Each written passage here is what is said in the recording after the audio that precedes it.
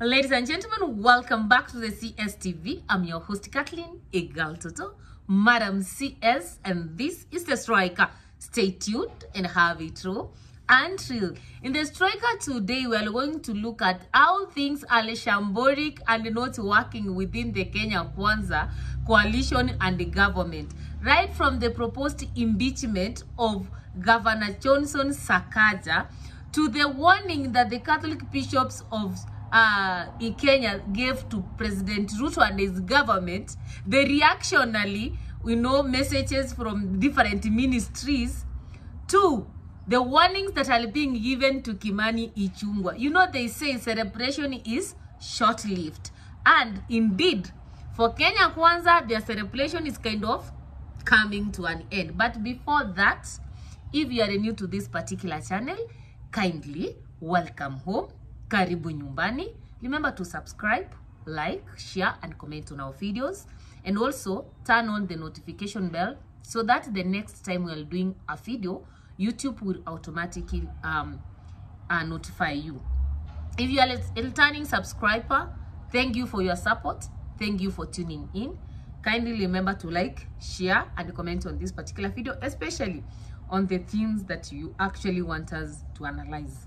Now, they say masaa ni machache, mambo ni mengi. Like, time is very limited, but things are a lot.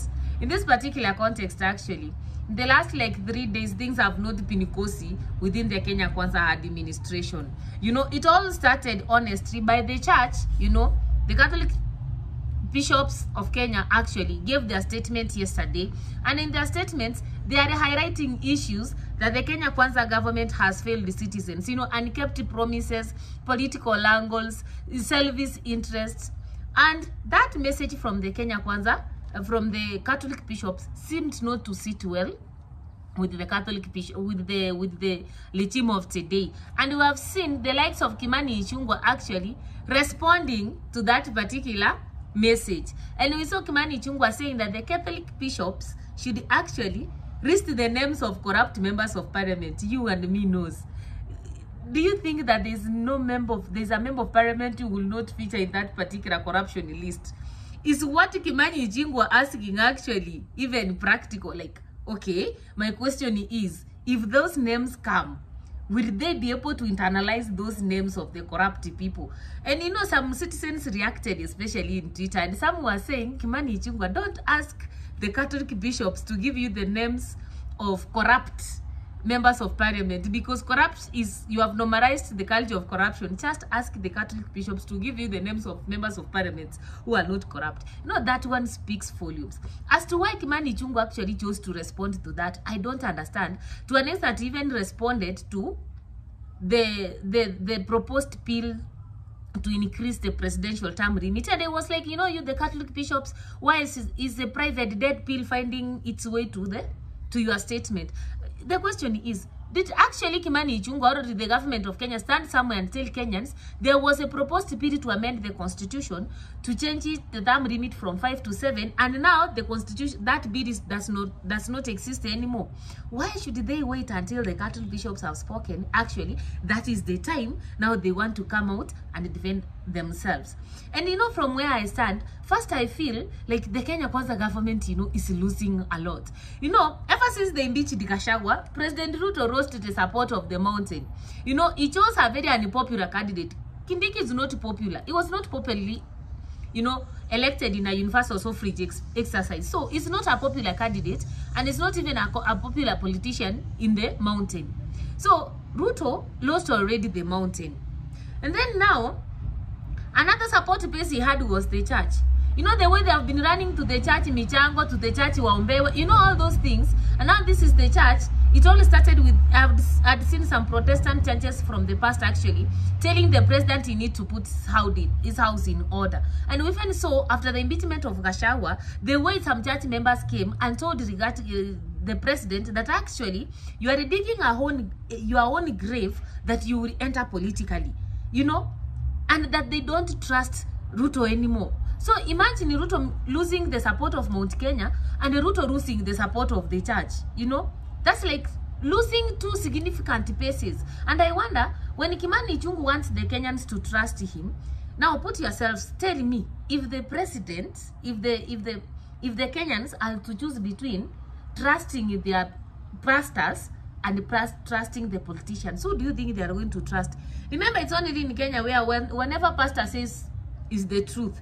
So you can be sure that most of the congregants are going to listen to their pastors. And if the pastors are going to say we are not going to vote for Ruto, one reason Ruto gained popularity and won elections in 2022, let's not lie to each other, it was all about the mountain and it was all about the church.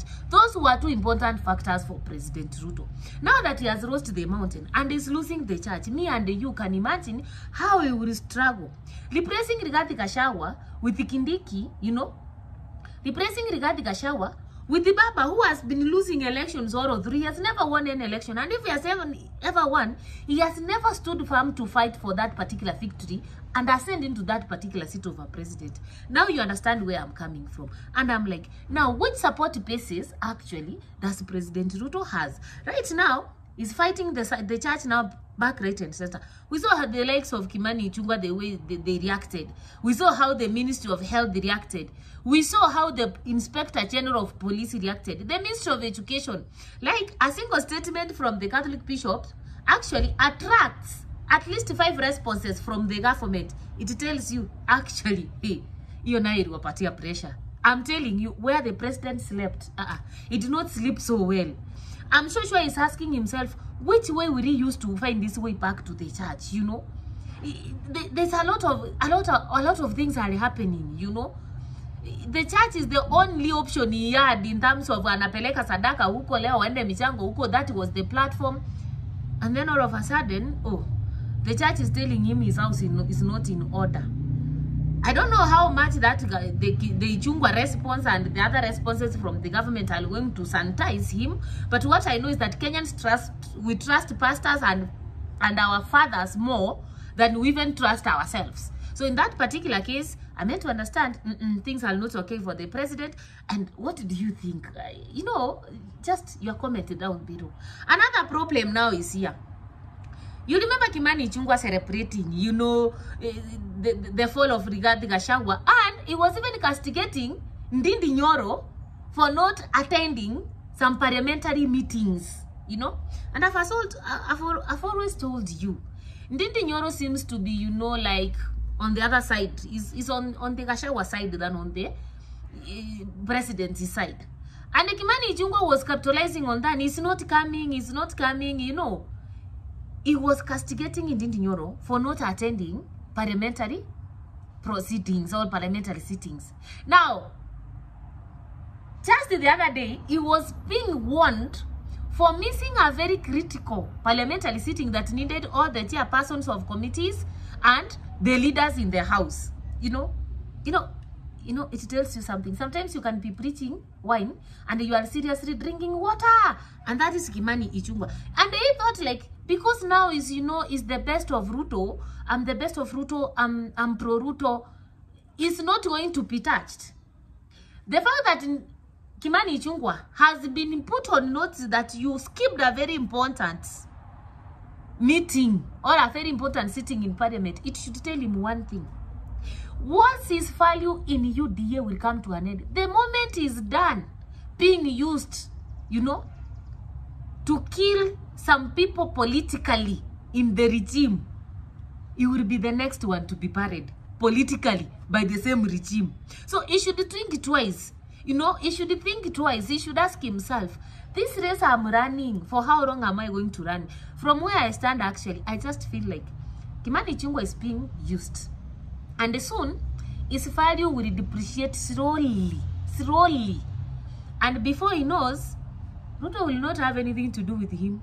UDA and the Kenya Kwanza thing will not even remember there once existed a Kimani Ichungwa, the majority leader. So they only started asking myself, for how long am I going to be used to fight others? For how long am I going to use to sanitize the government? Whenever the people feel it's not operational, I come to sanitize it. So I think there's something wrong. In politics, nothing happens for free. When you see they have started kukumulika, Kimani Ichungwa should ask himself, how did the impeachment of Gachagua begin? And from there, he should be able to have answers and ask himself, for how long is that support for UDA going to benefit him? Hey.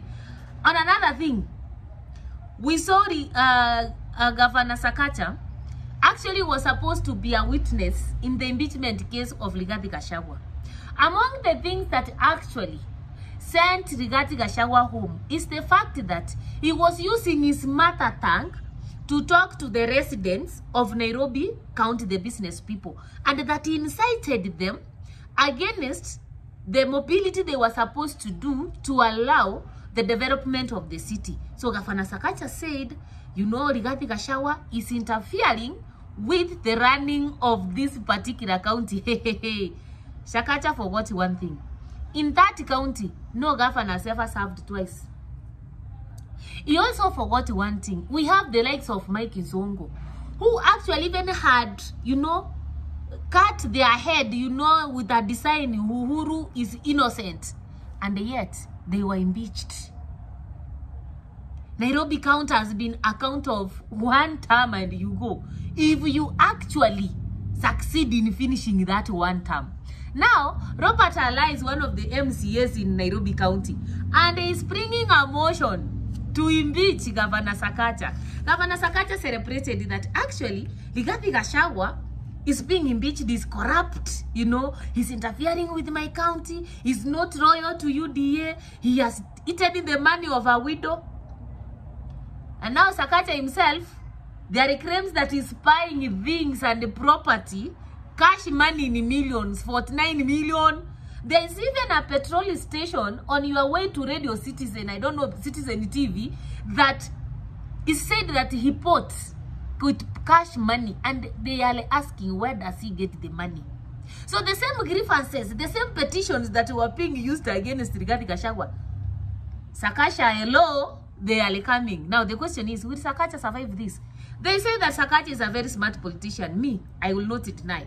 And we have seen him actually, in as much as he's in UDA, you know, he has also tried to bring the ODM people into his governance in Nairobi County. And therefore, somehow he's in good terms both UDA and ODM. But you know, politics is a game of interests. And the ODM could be glad to have that position back. And if impeaching Sakaja is an opportunity to have that position back, they will do it, and they will impeach him very early in the morning. So from where I stand, in as much as he thinks he's in good terms with both ODM and UDA, from where I stand, those UDA members of parliament can as well fought against him, and they impeached. And at the same time, the ODM support is very shaky. Because if politics is a game of interests, and an opportunity has presented itself for me to attain my interests, betrayal is the only constant thing. And therefore, Sakaja, don't be so comfortable from where I stand. If that motion comes to parliament, honestly, or if that motion comes to the National Assembly, those people will impeach you. It's not like in the National Assembly where you are going to say the MPs are going to you know, to support you, etc. And once it entered the Senate, it may be something else. So from where I stand, you better put your house in order. And guys, what do you think? Can Sakaja survive an impeachment in Nairobi County? Can he? Can he even be re-elected if he finishes the term? Do you think Ichungwa is going to survive the UDA tactics for long? And why do you think is the government so reactionary towards the Catholic bishops' statement? Especially, why do you think the likes of Oscar Sudi have chosen to single out the Bishop of Nyeri in this particular statement? Why do you think? Comment on the comment section below. Let me know your opinions. Until next time with a wonderful video, subscribe and ciao ciao.